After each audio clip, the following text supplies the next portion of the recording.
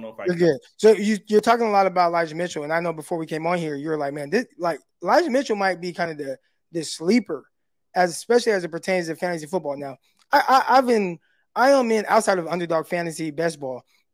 I am in one fantasy league, but in that one fantasy league, I do in fact have Elijah Mitchell.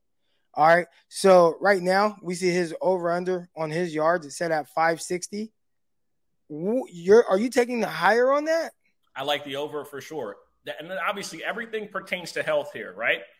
The thing is that Elijah Mitchell would get hurt, come back, and be healthy and look great. Bro, listen, if McCaffrey goes down, I'm not going to say that I'm not worried about how the offense will perform, but I wouldn't go into a panic. You know what I mean? Yeah. I think that Elijah's, like I said, as far as in between the tackles, obviously he doesn't give you what McCaffrey gives you in the pass game. But from a running back standpoint and an understanding of zone rushing and zone running, the kid gets it, bro. He understands the system, just like Jeff Wilson, just like Mostert. He gets it. Which is crazy because early in Elijah Mitchell's career, like that was the biggest knock was, he's not seeing the field right. He's not seeing the field correctly. His vision isn't great. And then you know how like social media is, especially Twitter. Once you kind of get this tag on you, everyone starts to use that same narrative on you. And I thought he actually ran maybe a little bit better than people were saying. But obviously you saw him continue to get better throughout the season. And then last year, it just felt like, oh, this is a really good runner. And then boom, he gets hurt in the first half. I mean, he was on his way in that Bears game to where it's like, oh, this is the back that they want him to be. Unfortunately, he got hurt. But every time he came back, he picked up where he left off. And, you know, his average per carry was crazy. He ran well. He ran strong. He even, you know, caught some passes. But I think, you know, obviously the talk of the town is going to be about Christian McCaffrey, and deservedly so. I mean, he's maybe the most important player on the 49ers offense. But Elijah Mitchell, as a spellback, he might be in one of the better spellback situations in the NFL as long as he can stay healthy. Absolutely. And also remember, we classify sports fans now a little differently, right?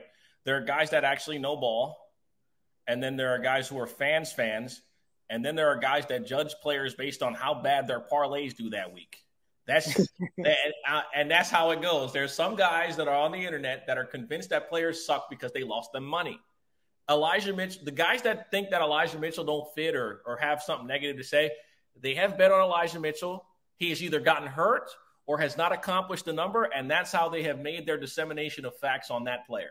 That's what listen, it's 2023. That's what we're dealing with, bro. We're dealing with people who, if the parlay don't hit, that guy sucks. And you see it with every sport. So, you know what I mean? That's how it is. If you're looking at Elijah, I think Elijah over 560 is a very good bet full season. No question. Awesome stuff there. I appreciate everybody that's tuned in right now. Again, me, Eric Crocker, got my guy Sosa Picks with me, talking all things 49ers and fantasy as well. We're going to tie in some of the narratives or storylines with the 49ers and their players. Are we expecting breakout seasons with some of these guys? And then we're tying into Underdog Fantasy. You got the best ball going. You got the pick'ems going on Underdog Fantasy. And we have our giveaway. So, again, today in this chat, I am giving away $50. And this is it's not just a today thing. This will be every week. Underdog Fantasy said, Croc, whatever you need, let's go. So every week, I am giving away $50 of Underdog Fantasy money to a random person in the chat. So how do you qualify for this? You just have to have a username. If you have an Underdog Fantasy username, you are eligible. I saw someone in the chat say, well, what if we've already had Underdog Fantasy? Then you're good. We're just going to have you post your username in the chat. So if you don't have Underdog Fantasy, download the app right now or go to underdogfantasy.com and use promo code CROCKY. That's CROCKY.